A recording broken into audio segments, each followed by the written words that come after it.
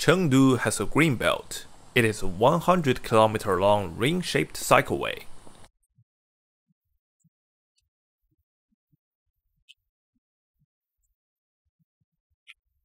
Most of the people on the greenway are just like me.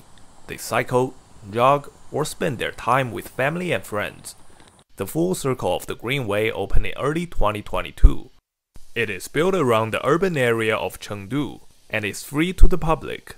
Linking over 120 eco-parks, the greenway's keyword is natural.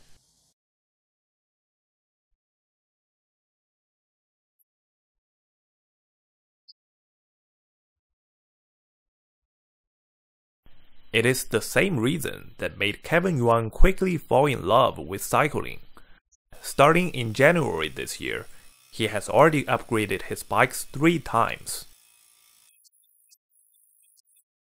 Cycling on the greenway generally takes up 50% of my total riding, and the rest is mountain biking somewhere else.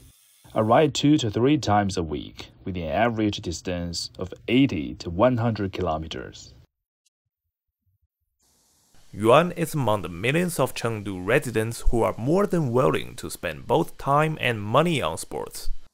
Data from the City Sports Bureau shows, in 2022, each Chengdu resident spent on average around 2,700 yuan or $375 on sports. That's 8% higher on an annual basis. That also roughly means for every 10 yuan spent in Chengdu, 1 is related to sports. We found that people are more willing to rent out professional bikes, which could cost 100 to 150 yuan.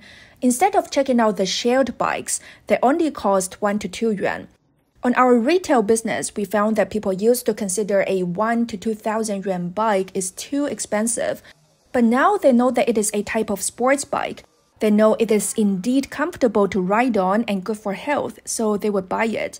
Now our bikes priced between 10 to 30,000 yuan are sold relatively well.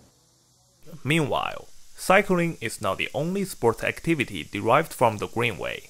Many of the sports are not on the belt, but along the belt. We have many sports activities being done along the greenway. They basically cover all. For example, the place where we're standing at is Jingcheng Lake Park. You can play many types of water sports here, including stand-up paddleboarding and kayaking. They used to be very uncommon in urban areas, but now they're all here. We have heard about this place for a while. My friends are club members here. They have spent a long time here and have kept telling us to come. Today is our first time coming here. There's a lot more along the greenway: football, basketball, and tennis. The different kinds of sports business have all sprung up in recent years. In the past, I felt that everyone was passionate about sports, but it seemed that there was a lack of areas or venues or lack of diversity. Now we have all kinds of sports areas to satisfy their enthusiasm.